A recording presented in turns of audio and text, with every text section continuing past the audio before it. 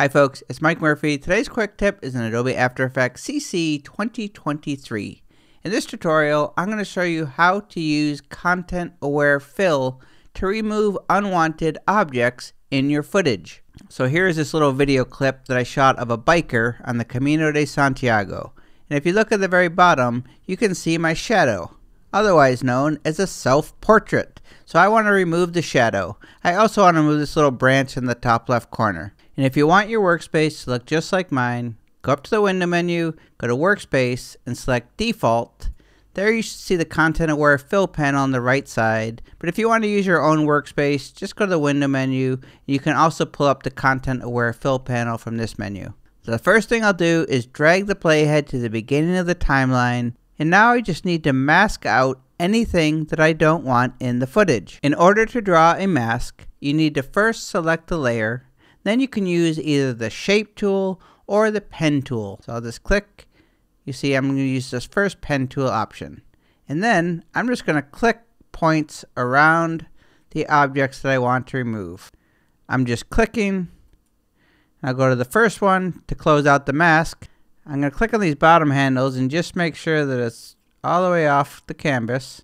I'll twirl open the layer, then twirl open masks. And in the drop down, it's currently set to add. You are going to be toggling between subtract and none. So first I'm going to set it to subtract. And now I've masked out that object. I'll do the same for this branch up here. So the layer is selected. I'm just going to click, click, click, click, click, click, click.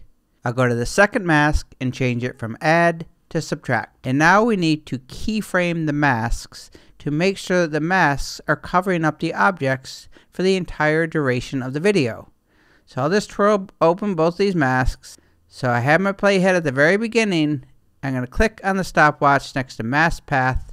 I had both of them selected, so I added a keyframe for both. And now you just move the playhead forward in time and you make adjustments to the mask anytime that you can see the unwanted objects outside of the mask. And to make it easier to see the actual footage, change it from subtract to none. I'll use the scroll wheel on my mouse to zoom in and out of the comp window, and I'll press the space bar until I see the hand tool, so with the space bar pressed, I can move this all around. I have the selection tool selected. I'm going to zoom in to make sure the mask is covering everything. I see that's out a little bit. I'm just going to click on one of these points and just kind of modify it.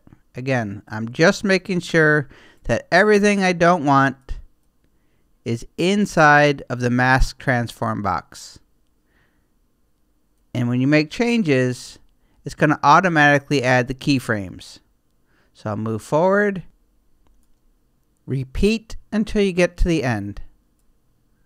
So my footage ends here, so I'm just going to tap on the keyboard shortcut N. That's going to set the work area, or I could just drag in this bar right here. And if yours fills up the entire timeline, there's no need to set the work area. It's now time to fill in the masks using the Content Aware Fill panel. And if you have not already done so, first save your project. So go to File, Save. Then we need to make sure that the masks are set to subtract. So I'll twirl open the layer. I'll select both masks, click on the drop down and change it from none to subtract. Then go up to the Content Aware Fill panel. For the alpha expansion, I'm just going to leave that as is. For the fill method, I'm going to select object. For the range, I'm going to select work area since I set the work area. Set it to entire duration if you have your footage on the entire timeline.